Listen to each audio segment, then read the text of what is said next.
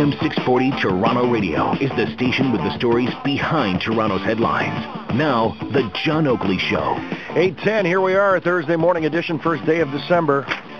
And winter is coming back after a couple of days of respite. But we've cleared the month of November, and it's all good. Sailing forward into Christmas. And, of course, so much to live for and look forward to in the new year, too, with the election looming.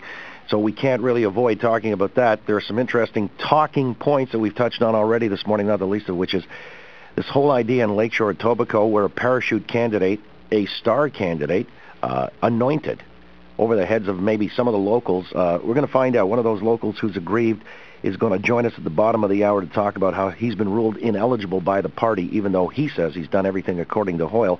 Find out what that's about, and conversely, we'll get the president of the Ontario wing of the Liberal Party weighing in as well after 9 o'clock an hour from now. Michael Crawley will be part of the program. Also want to update you on our online poll. We're asking the question this morning, do you agree with the Quebec Superior Court judge who decided to lift all restrictions on Karla Homolka's release? At present, 63% say, yep, they agree. Let's get on with our lives. 37% say no. You can log on to 640toronto.com and weigh in as you see fit.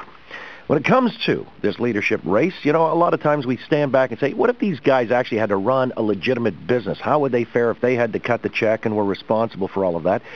It's a sobering thought, and to that end, we thought we'd get Jay Rosenzweig in here. He's a leading senior executive search, or heads a leading executive search firm in Toronto, a headhunter, in other words, to assess the three major candidates. Jay, good to have you on the Oakley Show this morning. Happy to be here. Thanks, John. John, just to frame this for you in terms of our perspective, we at Rosenzweig and Company are in the business really of injecting leadership into the corporate world so that these companies can positively move forward. So we thought it might be an interesting exercise to look at Paul Martin and Stephen Harper and Jack Layton, really the same way we would look at candidates for a CEO's job at a big bank or some other company.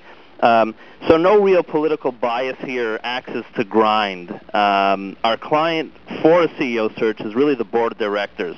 So in this case, the client would be the Canadian electorate. And as everybody knows, from a headhunter's prism or anyone else's, really, Paul Martin, Stephen Harper, and Jack Layton bring to the table very, very different qualities. All right. So your assessment in a nutshell, who would make the best CEO?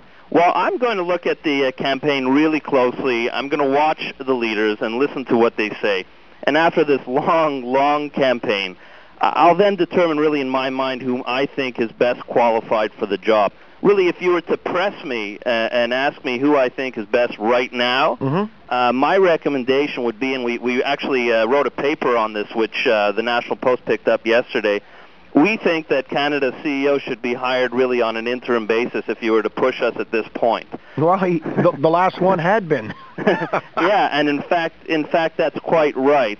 You know, when you're recommending on an interim basis to hire the next leader of this country, you're really, when you're talking about a minority government, in effect, that's what we have. You're absolutely correct. And I'm guessing it's because circumstances change. There's always a state of flux on the national landscape, so one man might be ready and appropriate for a certain time, whereas exactly. the other might be more appropriate in another time. I think that's absolutely right. You know, if you look back to the Trudeau era, you know, one might look at Trudeau as that philosopher and scholar who was appropriate for the great social and constitutional upheaval of that time. And then we immediately went to the more business-savvy, let's say, negotiator during the Mulroney era, which really saw the expansion of global free trade. Not to minimize Trudeau's negotiating skills or the effect Mulroney had on the constitutional front, but you're absolutely right. And from a business perspective, one can say the same thing. You see at CIBC, a John Hunkin, an investment banker, as CEO at one point, and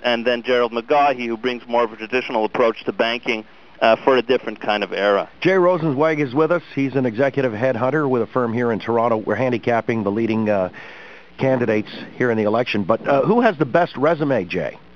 Well, it's really everybody brings pros and cons to the table. Paul Martin certainly is long on experience as a CFO and a CEO in both government and business.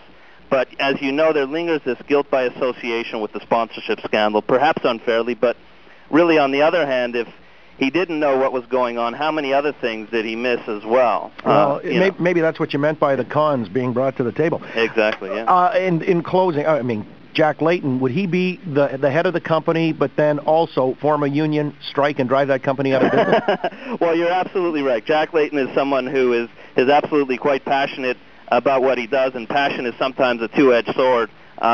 He appears very strong in his convictions, but he fights this perception, as you alluded to, that he is cavalier, as witnessed by, for example, his comments that blame Mr. Martin for the deaths of homeless people in Toronto. So one needs to be very careful with that kind of leadership style. And if we were to move over to a Stephen Harper type individual, certainly he has this image of being cerebral, but communication skills are very important when one is leading a business.